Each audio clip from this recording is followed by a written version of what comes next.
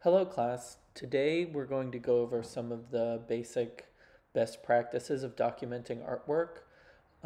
For those who have a lot of photographic experience, this will seem a little elementary, but one of my goals is to make this process accessible to people who are not very familiar with photography and cameras. In order to get started, I've set up a little mini exhibition here in my home studio. You'll see a little table by Beach Boy Furniture with a sculpture by Jeff Prokash on it, a silkscreen print on the wall by Annie Kielman, a sculpture leaning on the wall by Mike Lopez, and two wall sculptures by Dan Merva. The camera I'll be using today is the Canon 7D. It's a DSLR camera that's really good for documenting art. A lot of artists I know use it. It's not top of the line, which means you can get it used. It's probably not extremely cheap, but it's a good investment if you are going to be documenting a lot of your own work. If you're watching this from SAIC, the Media Center has these cameras. Some of the controls might be different if you're using a different camera, so you may want to refer to the user manual or do a quick Google search, but most of the functions I'm going to be doing today are probably accessible on any DSLR camera. Before taking any photos, let's set our camera up to take the right kind of file. So DSLRs shoot in JPEG and RAW files. JPEGs are for screen viewing, and RAW files are for editing. And you can have your camera take both. So right now, I'm setting it to take a large, smooth JPEG, and then I'm also having it pick a RAW file. The RAW files are going to be helpful for editing later. To get into the philosophy about what makes good artwork documentation, we need to know a little bit about our camera, especially how it receives light. There are three ways. One, there's the f-stop. That's how much light comes into the camera via the size of an aperture. There's the shutter speed, which is how long the camera is open. And there's the ISO, which is how sensitive the sensor is. For the sake of documenting work, the shutter speed is the least important because your camera is probably on a tripod, and if the art is standing still, then the shutter speed can be open as long as it needs to. If the f-stop is wide open, meaning more light is coming into the camera, that will mean a shorter shutter speed and vice versa. A lower ISO will also mean a longer shutter speed, which again is fine because your camera will be on a tripod. You'll want a lower ISO because higher ISOs have more grain in the resulting image. And it's okay for our shutter speed to be long since it's on a tripod. So go ahead and set your ISO to a fairly low setting. I'll show you how to do that in a moment. What we want to think about is our f-stop. The amount of light coming into the camera also determines how much in front of the camera is in focus. This will be helpful if we want to take overall shots where everything needs to be in focus, or detail shots where we only want a little bit in focus. You can control the relationship between the f-stop and the shutter speed either on the manual setting or the automatic setting. The manual setting allows you to set both the f-stop and the shutter speed independently. This means your photos might be over or underexposed, and every time you change the f-stop, you will also have to change the shutter speed. The more you do this, you'll get the hang of it. You can also use the automatic setting. This allows you to change the f-stop, and it chooses a shutter speed for you that's appropriate for the amount of light coming into the camera. The difficulty with this is that if you photograph a dark painting, it will try to overexpose it, and if you photograph a light painting, for instance, it will try to underexpose it. On a Canon 7D, AV is automatic and M is manual. If you are on the manual setting, here is how you change your shutter speed, and here is how you change your f-stop. Push the ISO button to change your ISO, And you can also change the general exposure setting here. Since f-stop is the most important function for exposure for documenting artwork, let's talk a little bit more about it. F-stops have a counterintuitive numeric system. Smaller numbers like 1.4 to 2.8 correspond with larger apertures. Larger numbers like 11, 16, 18, 20, or 22 correspond with smaller apertures.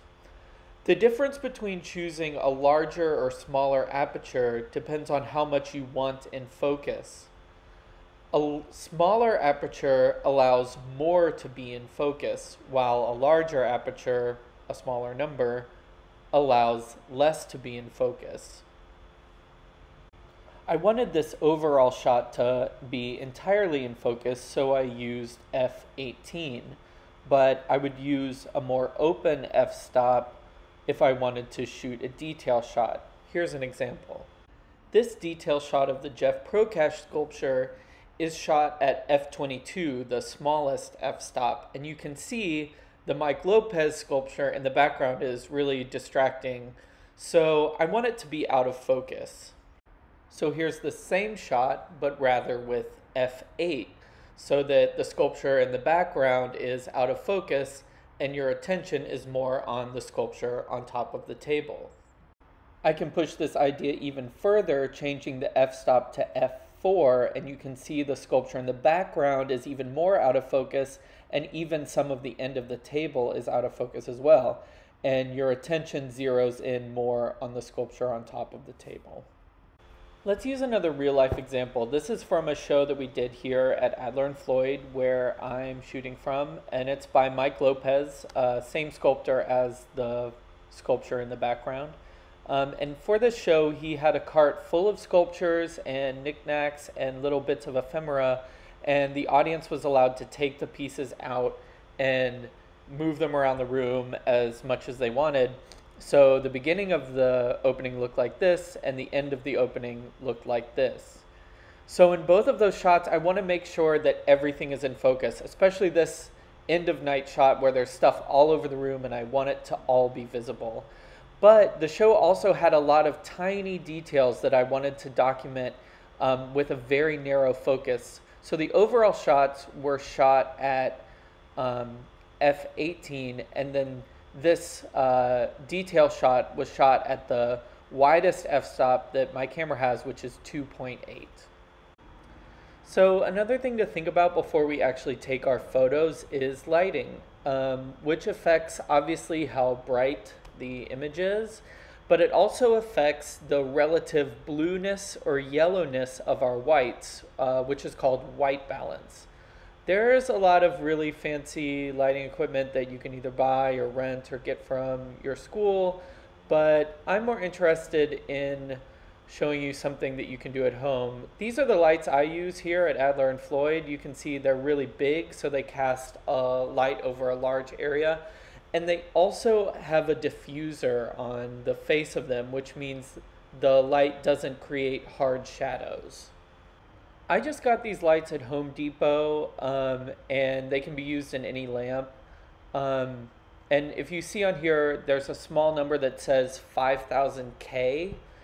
K refers to how blue or how yellow the light is. 5000 K is supposed to match daylight, so you can see it says natural daylight. We have to set what's called the white balance on our camera so that its version of white is on the same blue to yellow scale as our light bulbs. So under the menu, you can find an option for white balance, and you'll see similar K scales as we saw on the light bulb. There's also a custom option if you don't know what the color temperature of your light bulb is, and in this you take a picture of pure white. I taped a piece of paper to the wall because my walls are actually painted an off-white color. Then you'll go into your white balance settings, set it to custom, and go to white balance, and then you select that image of pure white, and then from then on your camera knows that that is its scale for white. For SAIC students, there's a page on the student guide to remote learning and making for lighting for photos and videos in your own home, and I suggest looking at it. It's a really great resource for lighting at home. Now that we have familiarized ourselves with a number of the settings on our camera, we're ready to take our photo. Even with all of the f-stop considerations that we discussed before, focusing in on your image can be difficult. Most DSLR cameras have an automatic and a manual focus features.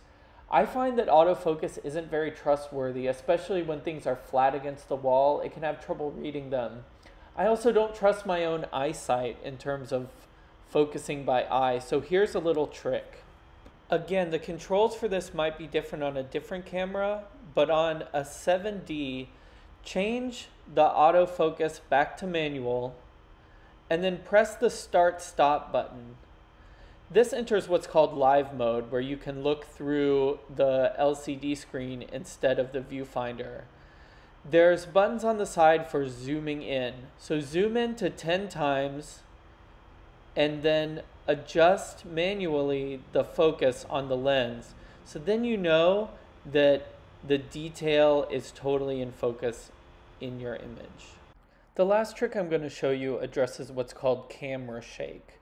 This is when your camera is set up on a tripod, but the act of actually pushing the shutter button wiggles the camera a little bit and causes your image to be blurred. In order to help with this, you can put a 2-second timer on your camera so that it takes a picture 2 seconds after you hit the button. Here's how it's done on a 7D. Press the AF drive button and turn the wheel until you see a symbol that's a little timer with a 2 under it. Looks like this. So that about does it. Thank you so much for watching, and email me if you have any questions. I'm going to follow this video up with a video on editing the photos you take for documenting work, so keep an eye out for that. Thank you.